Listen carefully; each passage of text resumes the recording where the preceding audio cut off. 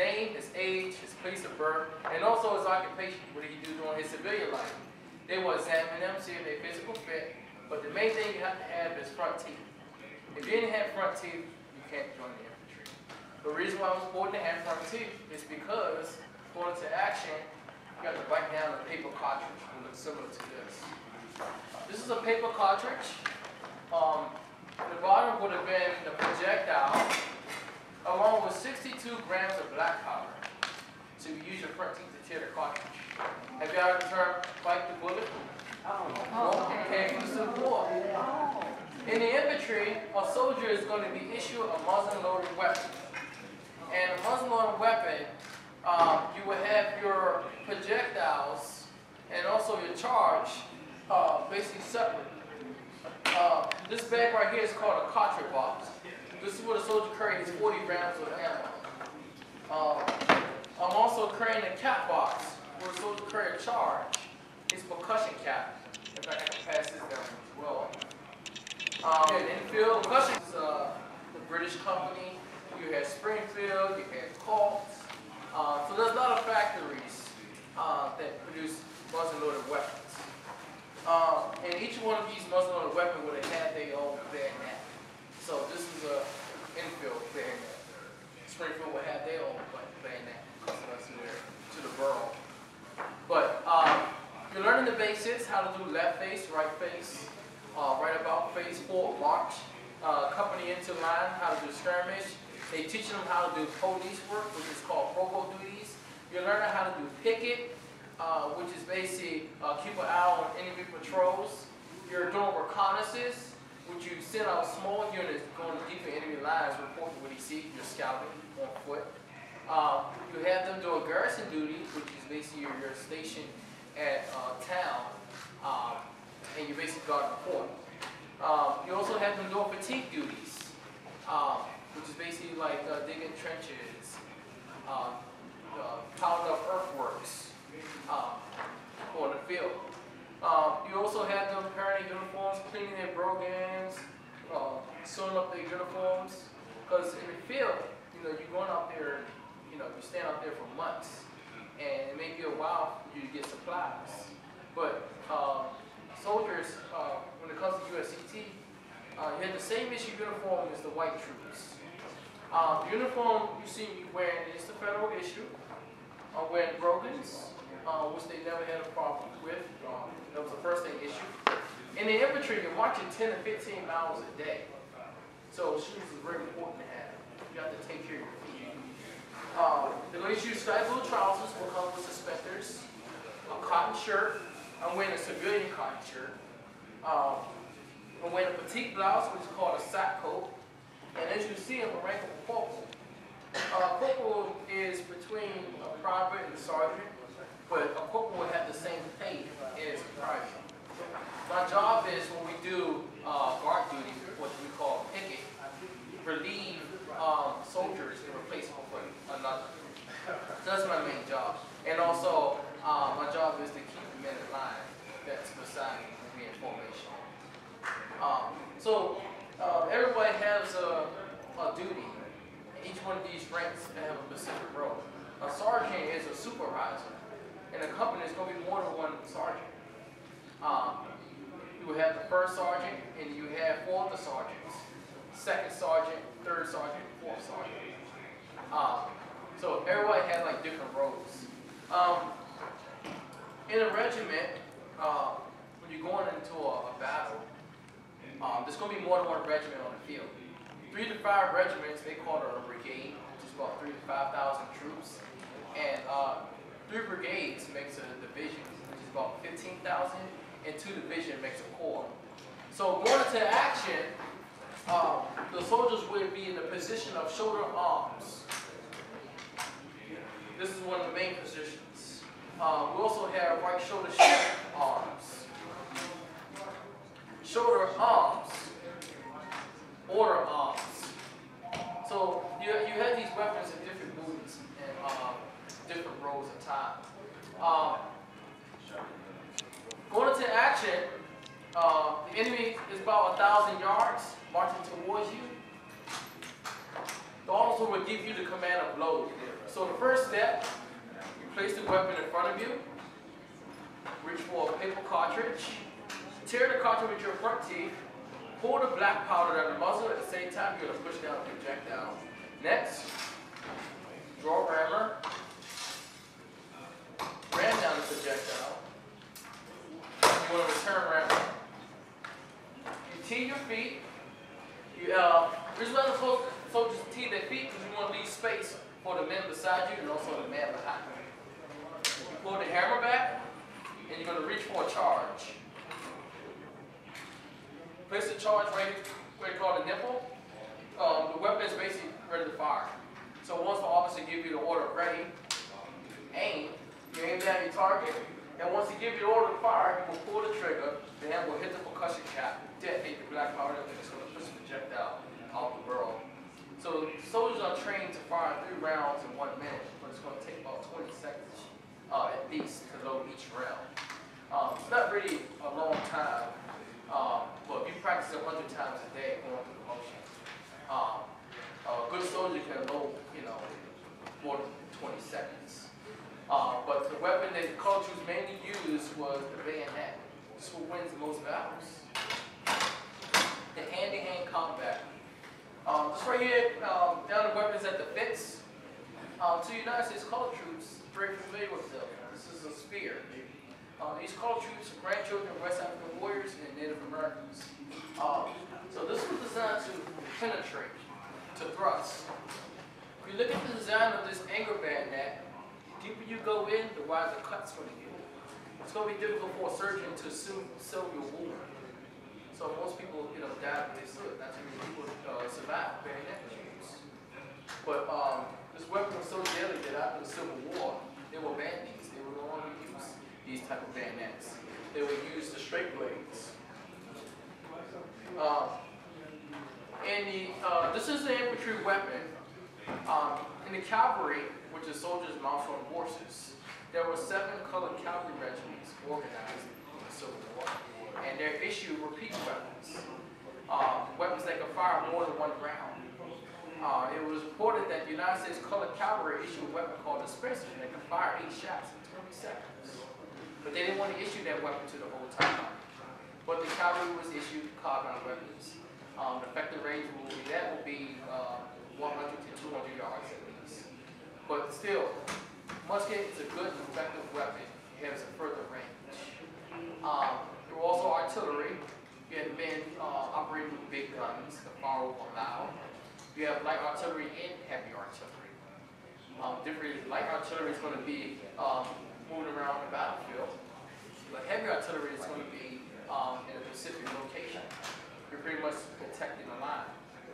They what you call the juggernauts of the battlefield.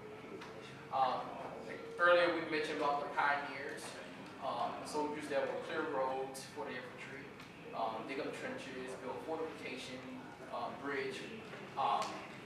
They're what you call today's military engineers. And then you had young men serving as drummer boys. They're what you call today's military radio operator. A drummer boy, the average age is about 14, 15. And you had some younger that served. But his job is to memorize 100 different codes to communicate with infantry. I want to end it by saying this. You only had 200,000 colored troops fighting. There's 1,500 Hispanics. There's Native Americans fighting. Hawaiians, many from the Caribbean islands. You had Canadians that came down and fought. There were large numbers of Europeans that came over, and they were forming their own regiments. And there were 58 Chinese that served. So you look at one of the early modern wars. You also had women in these camps serving as nurse spies and agents, and women as some soldiers that fought. So everyone played a role, and these stories that out the history books. So we thank you.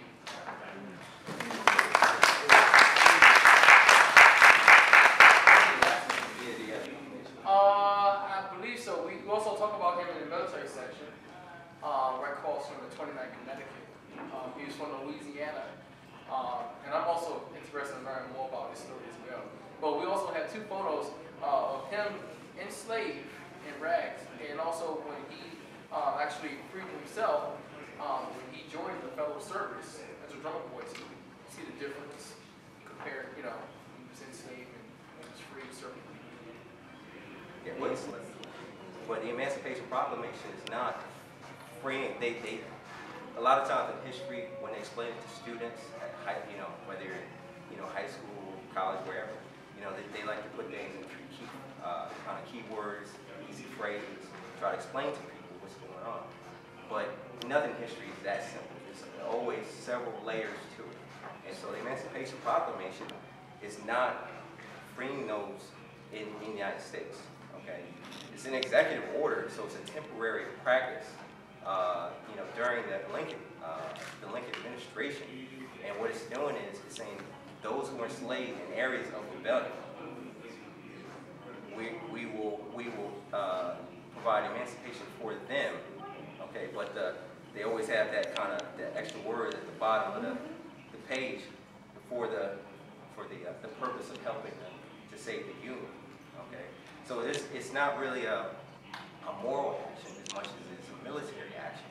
When they announce that Emancipation Proclamation, its purpose is to help create organizations like the Bureau of the United States. When they announce that Emancipation Proclamation, it's not because we have to free these poor enslaved African Americans. They're doing this because it's a military necessity to free those who were enslaved. Okay, so we need to do this so we can add that 209,000 African Americans to the United States military. We're doing this to create chaos among the slave-based economy. Okay, we're also doing this because the Civil War is not just an American war. We're doing this because it's a war. We talk, many times about how Europe, especially the United Kingdom, involved in the Civil War. A lot of people don't know that. Did you guys know that? So Britain, they have a railroad that's coming through Canada. They're bringing resources to support the Confederacy. They're bringing it to the western frontier. But they're not just supporting one side of the war. They're mainly supporting the Confederacy, but they're supporting both sides. I mean, this is evident of this. What's the name of this one? This is a 1853 British Enfield. So, and he's federal service. So we have weaponry and other resources that are coming from Europe. And the whole purpose of that is war equals money. Okay? It's a big business. It's a big business. So what's going on is Britain is sending weaponry to both sides of the war because they figure wherever the outcome is going to be, we'll probably be able to benefit from it. We want the Confederacy to win because we want those resources. We need the cotton, we need the rice, we need all of those, agricultural resources to help build up our industrialization over here in Europe. Okay, and at the same time, they're saying we want to kill two birds with one stone because if we get the resources and we aid the war effort, then the United States kind of crumbles. They're an economic competitor in the Industrial Revolution. Okay, so just kind of bringing it back full circle to the Emancipation Proclamation. Those are kind of some of the things I highlight when I'm discussing that. Because there's this misunderstanding that Lincoln, the administration, the government, the military, what have you, did this for a moral reason. This is done for it's a military tactic. Everything when you read the Emancipation Proclamation says that. Like in the actual document, it doesn't say a full state. If you go to a state like Louisiana, it says that there's certain parishes that they allow enslavement to continue, mainly around New Orleans. Some historians will say that the reason why that happened is because they occupied the federal service occupied that area first, and there wasn't any need to make any changes. But there are other historians who say the reason why enslavement had to continue is because that was a pillar that was holding up not just the southern economy, but the economy of the United States. Okay, so they strategically picked certain areas to allow enslavement to happen. Okay, and that's what's going on with the Emancipation Proclamation. I mean, it just wasn't just this one document. We had two documents. We had the 13th Amendment. See, if we didn't have the 13th, which after the Emancipation Proclamation, it did its part. What did it do? It kind of nullified the Fugitive Slave Act. So now, if you run 1,000 miles to get to Detroit, and the slave catchers are there, and the judges and police are required to send you back. Yeah, it was a Trojan horse for those future amendments, because it wasn't law until the laws that you're talking about. Until the 13th Amendment. So what was to happen is that, or what happened then, is that they kind of smoothed the road for anybody who could get away, would not be turned back. That's one group. And then there's another set of people who they call contrabands, who served with the Army alongside of it. And then there's another one who, those people who were suitable, found suitable, were allowed to join the Army and the Navy. So it had more than one function. And so, as you're saying, people will argue and say, well, Lincoln was racist. He didn't free nobody. But you have to look at the whole. Yeah, it's yes and no. It's both. You know? But without Lincoln in the Emancipation Proclamation, the 13th Amendment, would this be the Confederate States of America now? Yes. I mean, let's think about it now. We're barely making it. Lincoln couldn't do the Emancipation Proclamation until he won the war. So he's barely making it. So now you get a quarter, 200,000, almost a quarter million extra people. No matter whether they were fighters or building, whatever, you got a good chance of winning. So the Emancipation Proclamation helped those people who were enslaved to free their own people, our own people, because we might still be under the Confederacy otherwise. Are you familiar with that term, contraband? You ever heard that? Yeah. So the Emancipation Proclamation gives us permission, gives the federal service permission to seize property from the South. We were the problem. That's what contraband is, illegal property. That's right, that's right. They pushed us out of the power and then they come back. I need to get a picture. There's two other pictures now. Wait a minute. I want to. I don't want to turn this into a lecture hall. Okay. This is a museum. Y'all know what museums are, right? We have artifacts and documents and things like that. We want you to see those before you go home. Okay, I tell my guys this is a 5-minute presentation. Okay. Not a 45-minute presentation. Okay, now the other one is Oscar Leftridge. I know a person named Leftwich. Oh, your cousin. This is one for Jacob Marshall right here. I want y'all to see these because I want everybody to get jealous. Start looking at your family tree to find your soul, okay? All right, and then the other one is this Mr. Marshall, this is Mr. Leftwich right here. Now after you go through this exhibit, somebody's going to walk you out there to the memorial so you can see this soldier's name. We saw it. Y'all saw it already? Yes. Showed it to them? She showed us. Yes. All right, that's good. All right. So you already took it. I took them out there and showed it to them. Well, let me just say, these are just names on the wall until a family member shows up and they tell us about the soldier. They actually know more about them than we do. We know what's in the official government record. That's where we got the names from. But the family members got the stories, they got the photographs. Somebody kept this in their heart all these years. Y'all know what? Everybody got somebody like that in their family.